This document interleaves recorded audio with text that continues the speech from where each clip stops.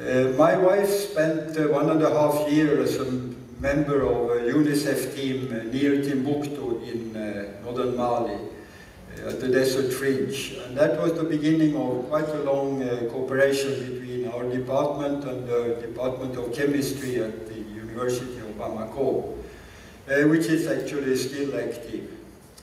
We had 15 master students making their master theses in Mali, and more recently we have had 3 guest PhD students from University of Bamako. Several of these students have worked with zinc deficiency.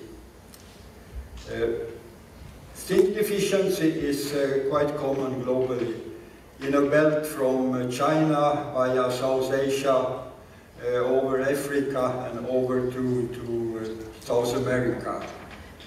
And this is zinc deficiency in soil. But it has also implications for the human health, as you can see on the map below here. Micronutrient deficiencies are common in developing countries. We can mention vitamin A, iron and zinc.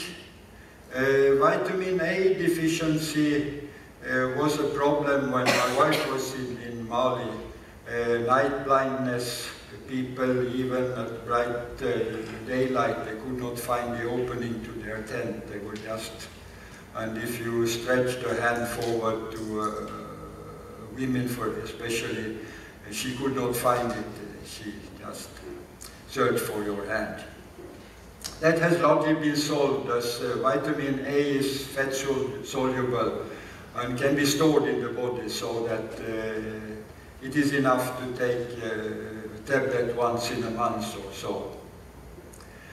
Iron and zinc deficiency are considered to be related as per more recent research. It is also even considered that zinc deficiency is more common than iron deficiency by some researchers. Zinc deficiency is common in Mali, especially in the Niger inland delta. It's along the river Niger from Bamako, or a bit northwards from Bamako, all the way via Timbuktu to Gao and to the border to the Republic of Niger. The wheat is the crop which is most affected by zinc deficiency. There is a lot of literature from Turkey. Turks are bread eaters, the largest bread eaters in the world. And they had some problems with zinc deficiency in the soils in the Anatolian high plateau. So there exists abundant literature from there. Yeah, zinc and human health. You can see this staple diagram here, which is the result of a work by Musa Sal, a colleague of my wife and my wife. And you can see that they have interviewed quite a number of women and asked them how many children they have given birth to, and how many are alive, and at which age the children have died eventually. So you can see that at birth we have accumulated rate of death of children, and that is because of lack of midwives. There are about 2 to 3 midwives per 100,000 people in the northern part of Mali. Then you can see at weaning age, when the children start to drink the water and eat the food of the family, there is also an accumulation from 6 to 9 months of age. So,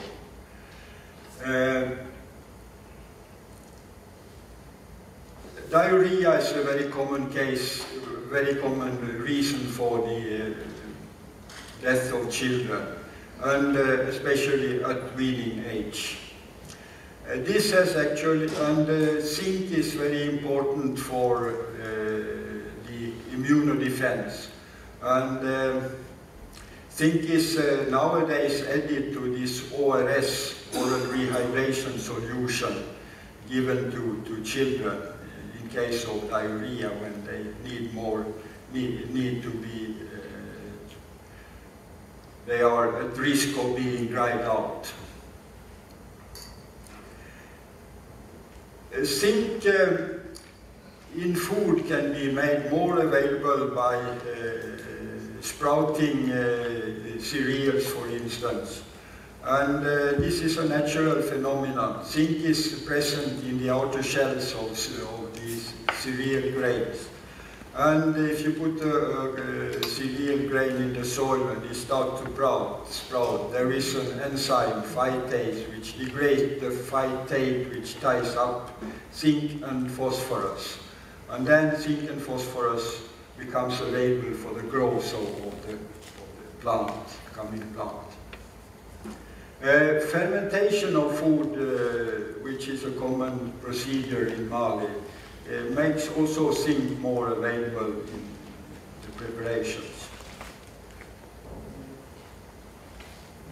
Yeah, I should also mention that you can see also there is still a peak there, but that the scale is for 4 years, so it's not very important.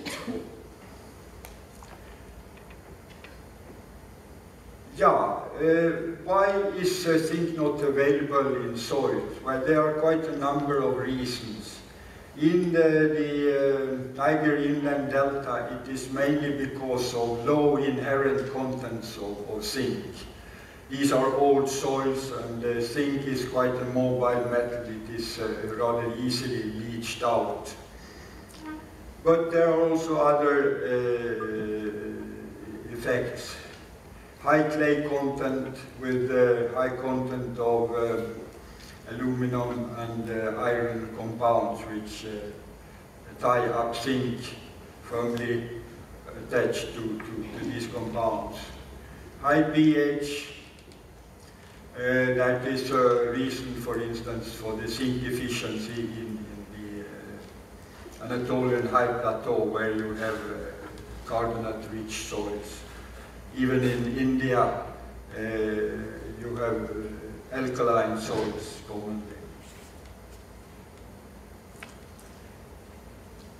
A good way of assessing the zinc availability for plants is a rather old method, but it is well accepted, DTPA extraction. DTPA is a compound similar to EDTA, but not so strong. And here, down to the right, we have results from the investigations by the people at the University of Bamako and also by our students. And you can see the available zinc by DTPA extraction. And you can see that the field soils are largely deficient in zinc. The garden soils are a bit better, and the garden soils means soils in villages and in close vicinity to the villages. This is probably due to that the animals, the herds, are brought back to the villages in night time, and all the animal droppings enrich the soils in the vicinity of the villages.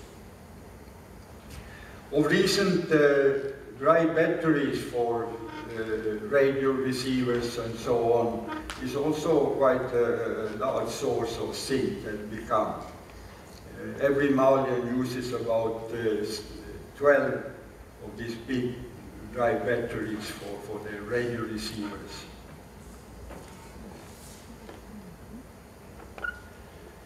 Yeah, how could we increase zinc availability in soils and in human food? Well, Ismail Çakmak, a Turkish researcher, he made a trip to India, and he said that on the basis of the figures that he found in India, he said that it would be a highly profitable thing to add zinc to the Indian soils.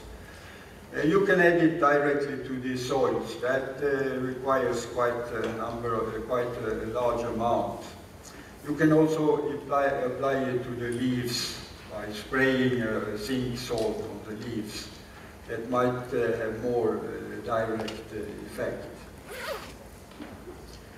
Then, of course, you can also choose zinc-efficient plants, and there are some wheat species that are more efficient in picking up the zinc from the soil.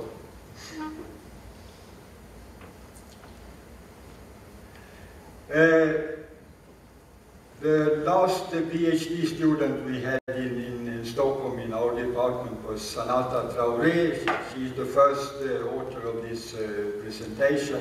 She could unfortunately not be here, but she has been working with urban and peri-urban agriculture.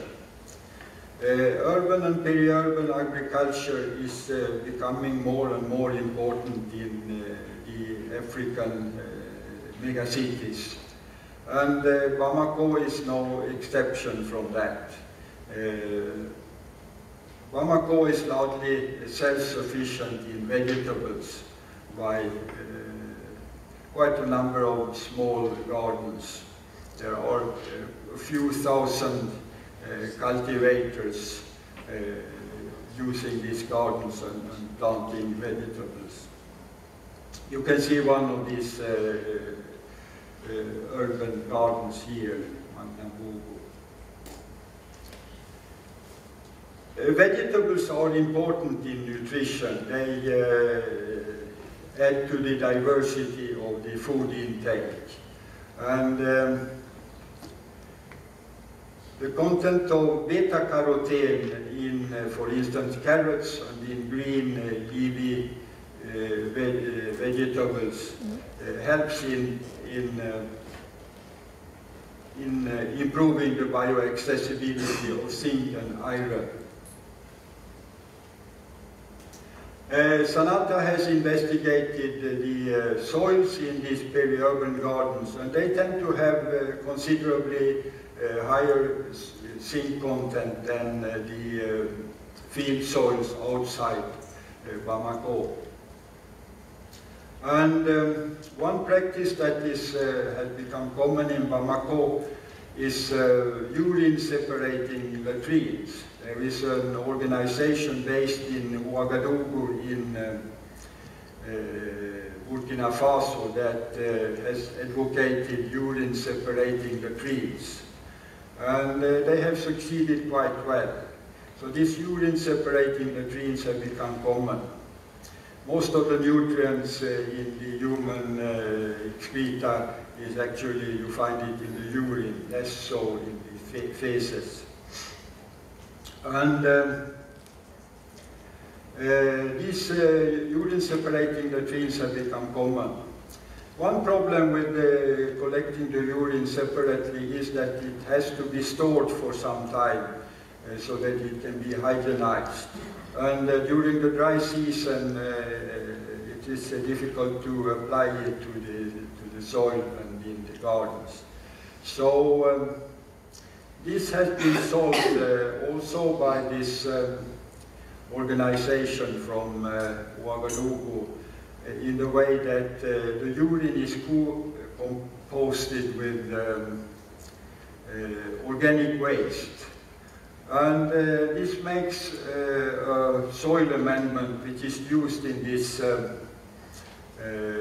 urban and peri-urban gardens. And here you can see a number of these soil amendments which have been analyzed by Sanata. And you can see that the zinc content is quite high there. At the same time, potentially toxic metals like lead and cadmium are low. So this seems to be quite a good way of taking care of the urine and the organic waste.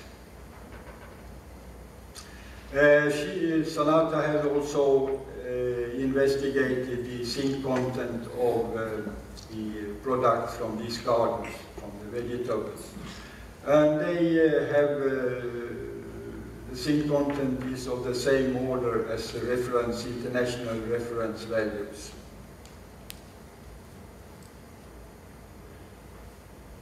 Yeah, here you have a reference list. I have a number of handouts which I place in the back of the locality here. It will not be enough for all of you, but there you, if you're interested in some of these references. Yeah, this has nothing to do with zinc, but when a colleague of my wife and my wife made an investigation about the content of milk in different animals, I had the task of looking what the animals ate. And I was deeply impressed by the goats. They are curious, they are individualistic and enterprising, and I do admire these animals. This is a good memory from a fortnight I spent with a herder. So that was it. Thank you very much.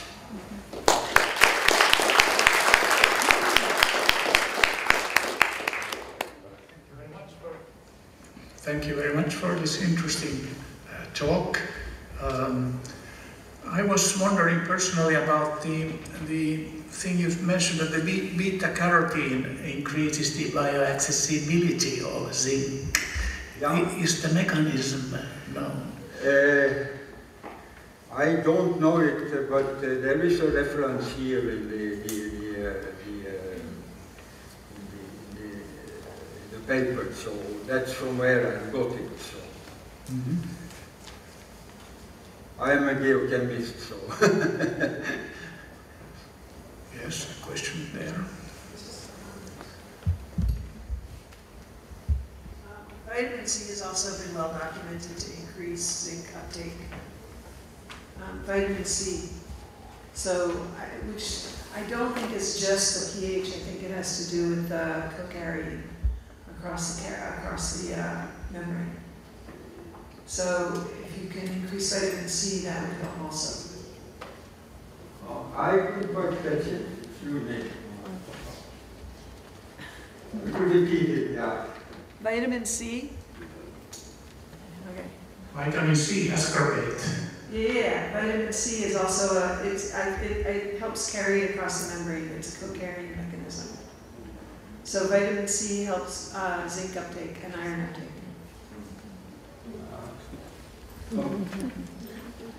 Yes. Vitamin C. Vitamin C. Vitamin C. Yeah. You mean it's important for the iron? Yeah, it's for zinc also. It's from this. For zinc also, yeah. Thank you. Yeah, certainly yes. Yeah. And that means also that these vegetables is a very important fraction of the diet. Actually. Yeah.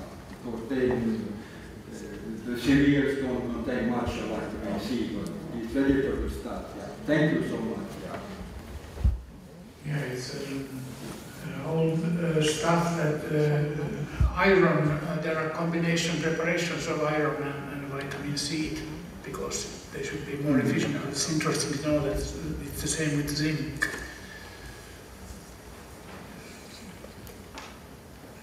Thank you very much for this nice talk, and we could hear that you speak with the voice of a deep voice of experience, so it was very delightful. And the question is that since it's nowadays so that we live in a global village, so the food is transported from one continent to another, shouldn't we have a kind of system to survey the levels of different substances, different antioxidants and different other health-promoting substance like such as sheep, for example.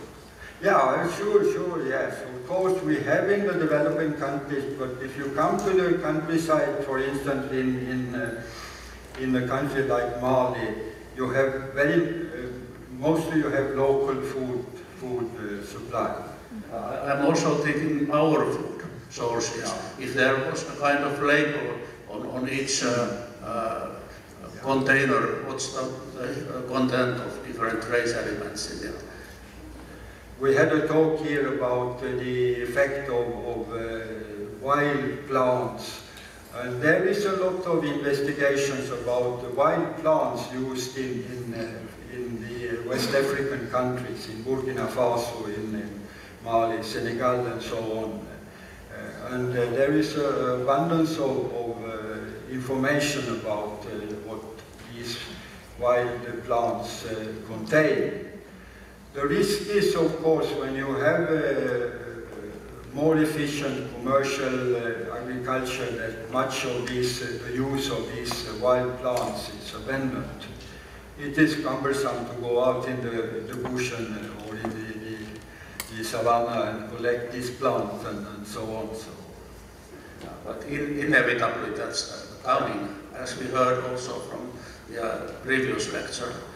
Even here in Finland, we focus on the wild food. Yeah, I think we are using our forests. We are not using them optimally. Definitely not. Great. Thank you very much.